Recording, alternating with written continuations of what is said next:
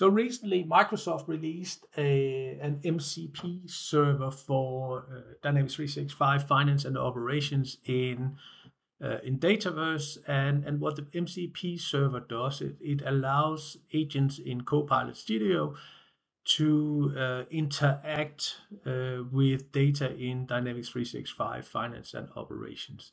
Now, at this point in time, it will not allow Copilot to act with all the data, so it only has a sort of predefined set of tools, but it's showing what's slowly becoming possible. So this is just a very quick video to show you how it works. So in Copilot Studio, I've created a new agent here called Dynamics 365 Finance and Operations MCP.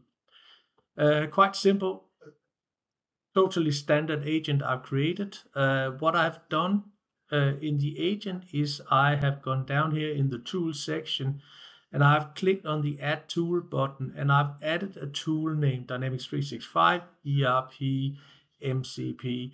Now you need to go and read the documentation on how to do this. It's actually quite simple, but there are some prerequisites to make this work.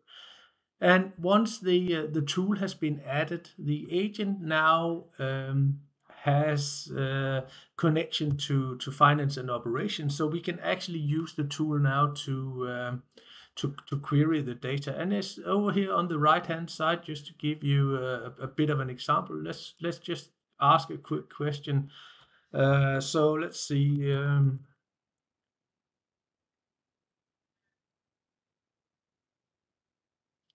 So we're just asking it to provide some details on product 1000, and as you can see, as the pilot is the Copilot agent here is running over on the left hand side, you can actually see that it's invoking the MCP server, and it comes back with a response from the server. Obviously, this is a JSON format, so in a more advanced scenario, I can pull out more data from that JSON. But in this particular case, just gives me a reasonable, sensible answer. Let's also say.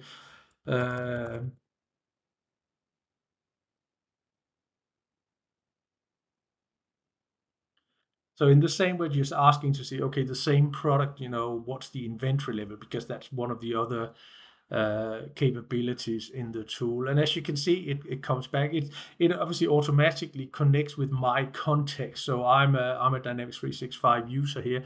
So it connects to my context, which is the USMF Contoso legal entity. And it comes back with the inventory levels as you would expect. So it's an ultra quick description of how the MCP server in Dataverse is working.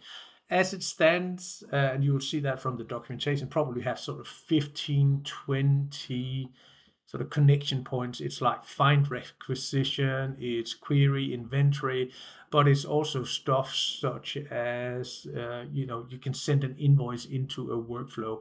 So for me, it's a good example of how Copilot Studio is now intrinsically connecting to ERP, and really good stuff. A lot more stuff coming. Just wanted to share this quick video on how we can now make Copilot interact directly with ERP through the MCP server.